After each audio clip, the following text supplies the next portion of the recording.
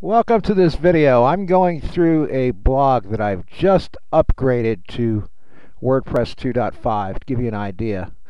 You'll notice first off the login page is totally different.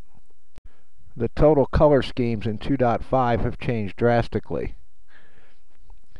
You'll notice here too that we have a huge difference in the way the back end looks. Your major items are over to the left. The things that you only use once in a while, like settings, plugins, and users. A couple clarifications. Settings is the old options, so when you go here you're going to see the same type of items as you saw under options. Plugins and users are the same.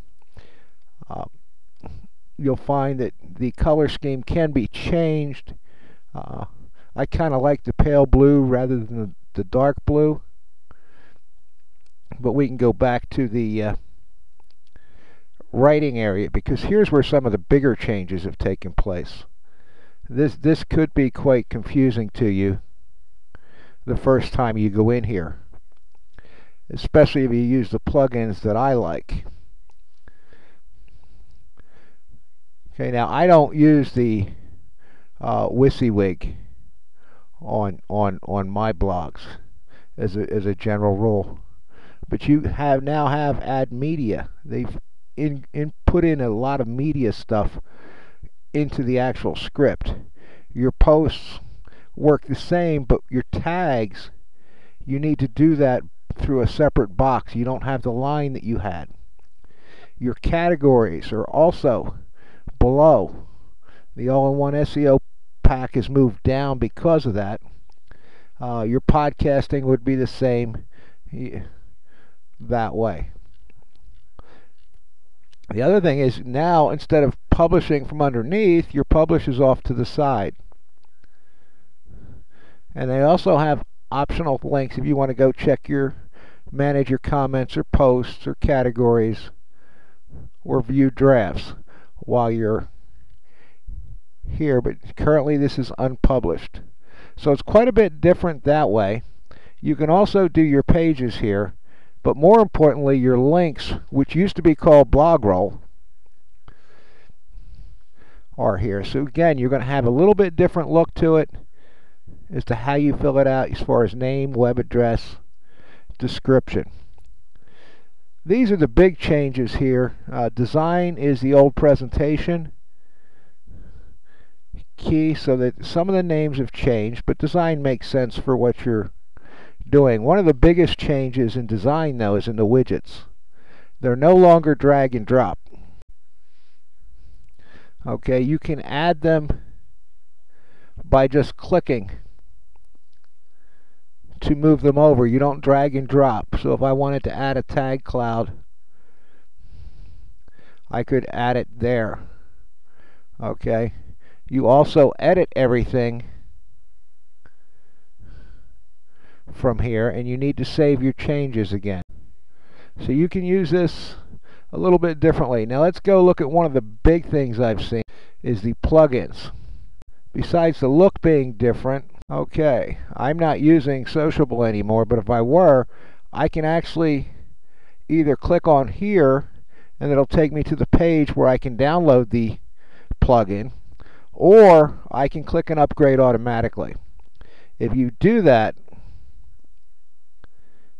you'll have to go in, put your FTP information in, and click proceed, and it will actually take care of everything for you, which is not a bad little addition for it, so that you don't have to go chase down the plugins, unzip them, and then put them up.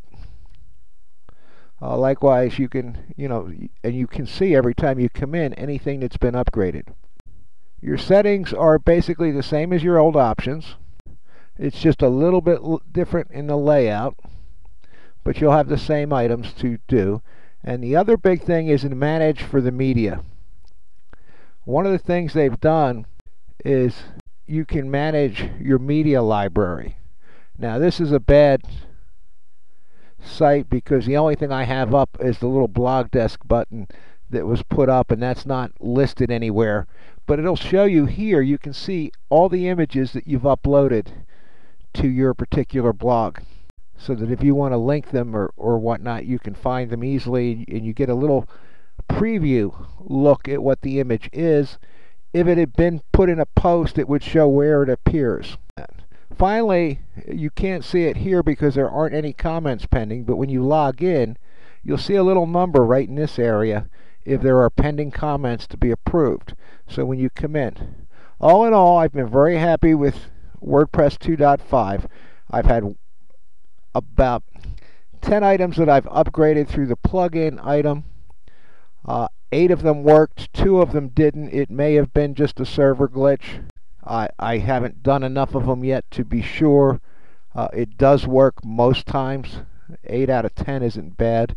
It's still a lot easier than having to go make the download, unzip the file, and put it in the proper place, and come back and turn it on to let them handle it all. Be interesting to see how it goes from here. And like I said, I've been very impressed with 2.5 to this point. I have not had any plugin compatibility issues as of yet, at least with the plugins that I use. Probably within the next week, I'll start recommending people to upgrade.